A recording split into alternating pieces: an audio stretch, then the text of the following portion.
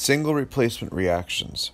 This is very easy to confuse with double replacement reactions just because they have similar names. But what you need to remember in single replacement reactions, as we will see on the next slide, is that one element is going into a compound, one element is coming out of a compound.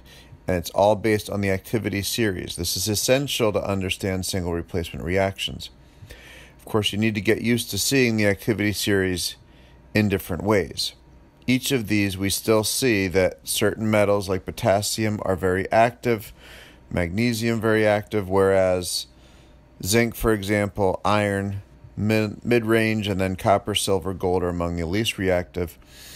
If you notice, these are all in one column of the periodic table. Copper, silver, and gold have very similar chemical behaviors based on the arrangement of their electrons. This is the one I'll be using for this particular set of slides, but there are certainly others that you may reference. Again, we have the metals. Hydrogen is included with the metal. If you look at the periodic table, hydrogen is in group 1. We also have the halogens, which they follow the same order that you would see on the periodic table, fluorine being the most active, iodide being the least active. As I said, all single replacement reactions are redox reactions. Oxidation numbers we discussed earlier, they do change on atoms in these particular equations. What's happening is the more active element that is compared to a compound, the more active element is going to become an ion.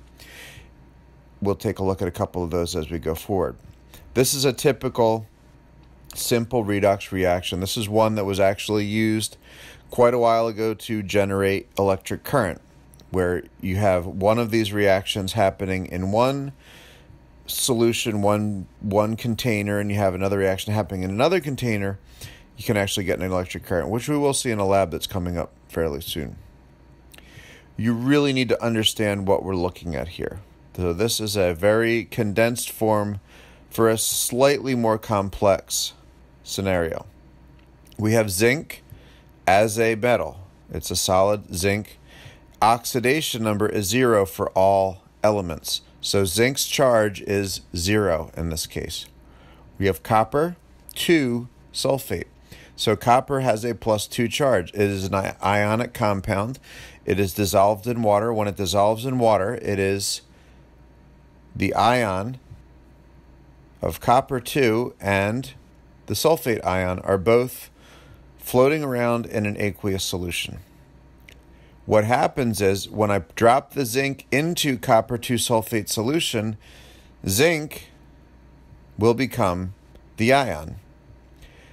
If I were to evaporate out the liquid for the aqueous solution, I would find zinc sulfate if I were able to completely put enough zinc into the solution to take out all of the copper 2 sulfate. Of course, that's difficult in a real world scenario. And then we get copper coming out. The copper has a 0 charge. So copper went from a +2 charge to 0. The only way that could happen is if copper gained 2 minus charges to cancel out these 2 plus charges, which means it gains 2 electrons. Zinc goes from a 0 to a +2, therefore it needed to lose 2 negative charges. We'll look at that a little more closely right here with the half reaction method of handling redox reactions. In this first situation, zinc with a 0 charge becomes zinc 2 ion or zinc ion, and it lost 2 electrons to get there. So we would say that zinc is oxidized. This is the oil. In your oil rig, oxidation is loss. This is the Leo.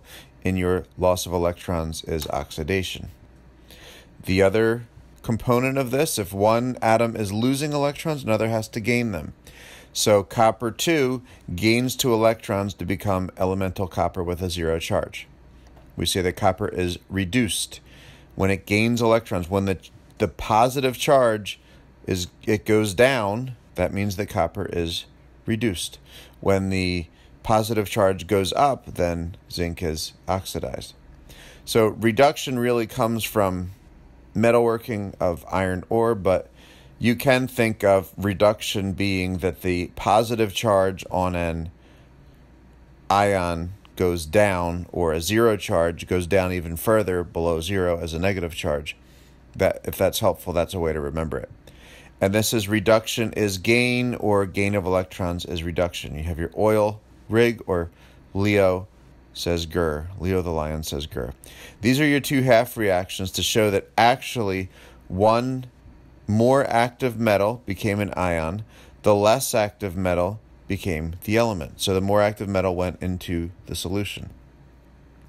That is your overall reaction. That's what really happened, okay? Sulfur was just here to balance the charges. Did sulfur actually do anything? No. It did nothing in this reaction. Sulfur went in, sulfur came out, looks exactly the same. So we call that a spectator ion, which is even more important when we get to double replacement reactions. So keep in mind that hydrogen is a group 1 element. The old way of doing this was to call it group 1A. I explained that in another video as well. Used to be the representative elements, group 1A, group 2A, and then group 3A was aluminum with 3 valence electrons, group 4A was carbon with 4 valence electrons, group 5A started with nitrogen, group 6A started with oxygen, group 7A started with fluorine, those were the halogens, and then we had the group 8A, which were the noble gases. The transition elements were referred to as a B group. Now it's kind of fallen out of favor, so we just have group 1, but group 1 and group 1A mean exactly the same thing. This is another single replacement reaction, and I see that I did one thing incorrect here, so let me fix that. Not sure even how that happened, just a little bit of an oversight, but let me fix. Okay. That looks a lot better. So, aluminum, this is an unbalanced reaction. I want to just take a moment to look and really understand what's going on. So, aluminum is a metal with a zero charge. Hydrochloric acid is a molecule, but it also has a lot of a behavior of a metal because hydrogen has a very low electronegativity, 2.1. Chlorine has a 3.0. Hydrogen would take the place of something like sodium and sodium chloride. When sodium chloride dissolves in water, it becomes ions. The same thing happens with acid. So hydrochloric acid becomes a hydrogen ion and becomes a chloride ion in solution. Hydrochloric acid is a very strong acid. It dissociates completely so that you have hydrogen ions and chloride ions floating around in the water. Now, these two have to change into aluminum chloride. How do I know it's aluminum chloride? Because by now we should remember that aluminum has a +3 charge. I have 3 chlorides in order to balance that. That's the only way I can have a stable formula unit when all of the charges balance out. And then hydrogen gas has a 0 charge. Now, this is currently not balanced. What I need to do is find a way that I can get 3 chlorides minimum over here. But I need to do it in a way that I can also make hydrogen molecules, which are composed of 2 hydrogen atoms. This is how the hydrogen molecules exist in nature. You cannot have hydrogen ions gaining an electron and moving around by themselves. So, we won't worry about any redox until we completely balance this. But based on what we know so far, we know hydrogen has a +1 charge, chloride has a -1 charge. When aluminum has a +3 charge, chloride has a -3 charge. I have 3 chlorides in order to balance my aluminum, and then I have my hydrogen. So, and that animation didn't quite go as I had planned. But what I had intended to show you was that for 3 chlorides, I need a minimum of 3 hydrochloric acids, because I need 1 chloride from each formula unit of hydrochloric acid, or each molecule of hydrochloric acid. I need a chloride in order to get all of those chlorides. Now, if I have 3 chlorides here, and I have 3 hydrogens. Let me go back a little bit.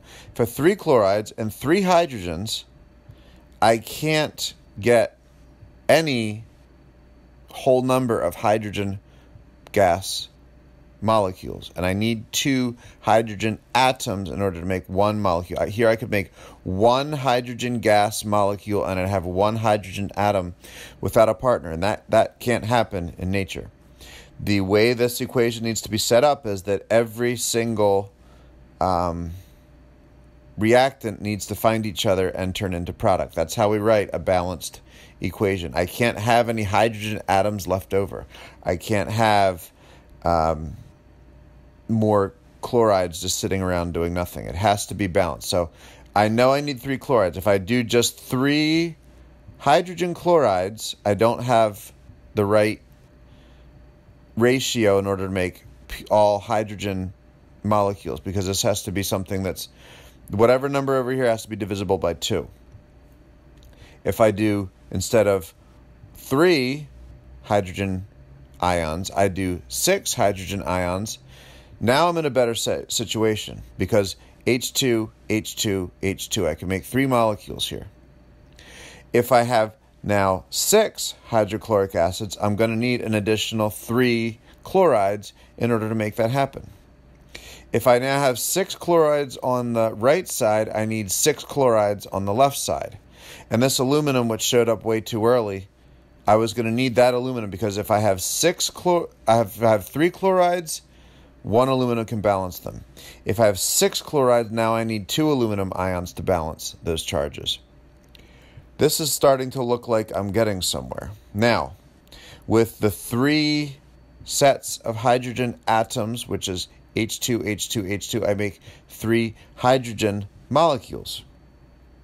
And the last thing I would need, I have 6 chlorides, 6 chlorides, 6 hydrogens, 6 hydrogens, because 2, 2, 2. I have 2 aluminums. Now I need my last aluminum. Everything is now balanced. I have a balanced equation which looks like this. 2 aluminums, 6 hydrochloric acids will yield 2 aluminum chlorides and 3 hydrogen gas. And notice the ratio. These are not all divisible by any number. This is the lowest whole number ratio of 1 atom to another, 1 molecule to another, 1 mole of atoms to another. What this is telling me is for 2 moles of aluminum, I would need 6 moles of hydrochloric acid minimum in order to make 2 moles of aluminum chloride and 3 moles of hydrogen gas. Or for 2 atoms of aluminum, I could use 6 6 molecules of hydrogen chloride or hydrochloric acid. I would make 2 formula units of aluminum chloride, and I would make 3 molecules of hydrogen gas.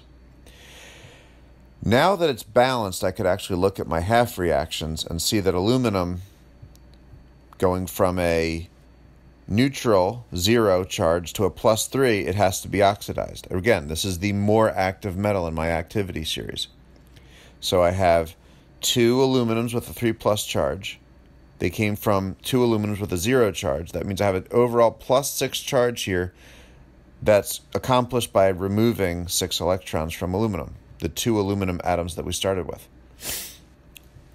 Those 6 electrons find the 6 hydrogen ions that I have up here in my hydrogen chloride.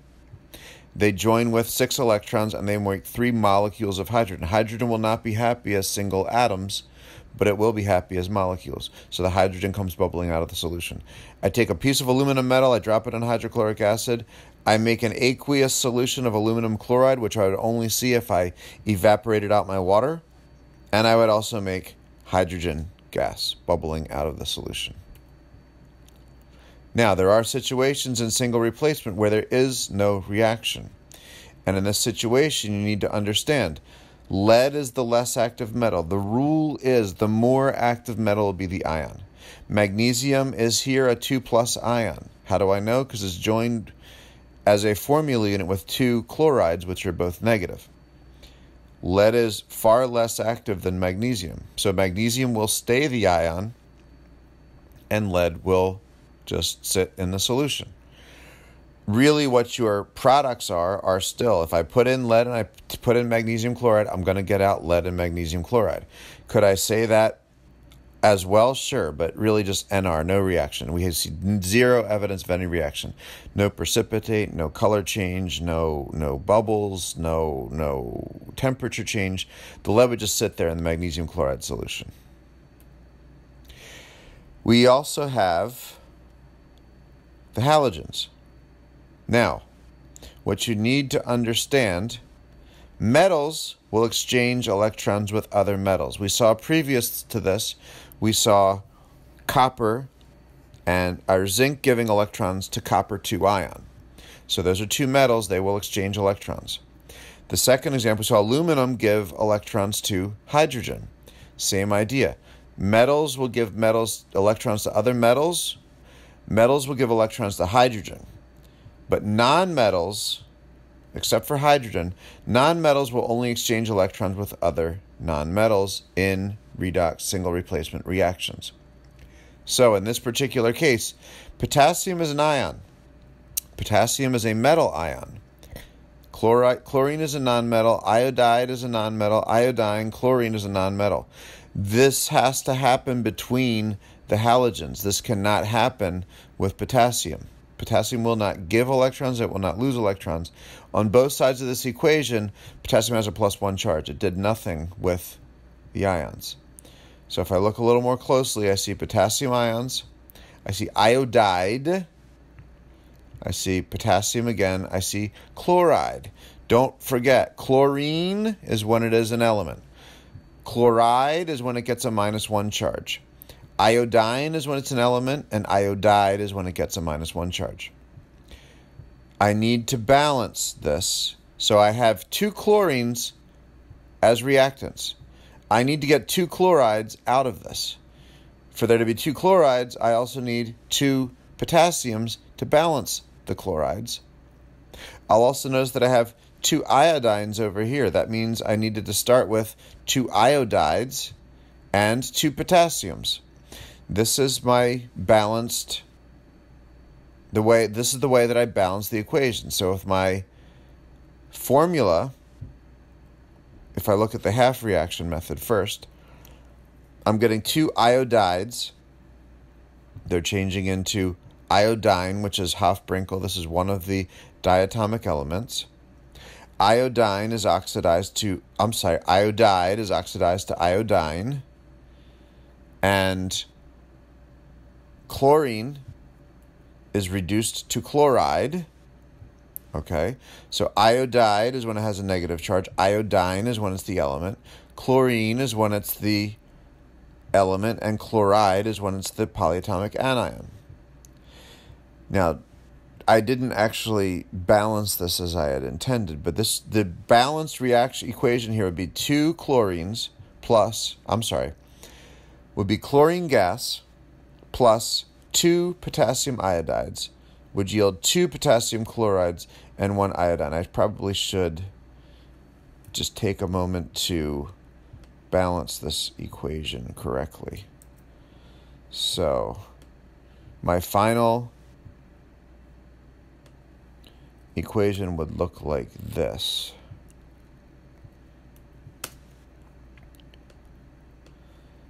In the end, I have 2 potassium iodides. I have 2 potassium chlorides. I have 1 chlorine gas. I have 1 iodine coming out. And as we can see, the potassiums do not do anything from one side to the other. No exchange of electrons. Iodide is oxidized to iodine. Chlorine is reduced to chloride. Potassium does nothing. That is my spectator ion. And that is single replacement reactions, a little bit of a closer look.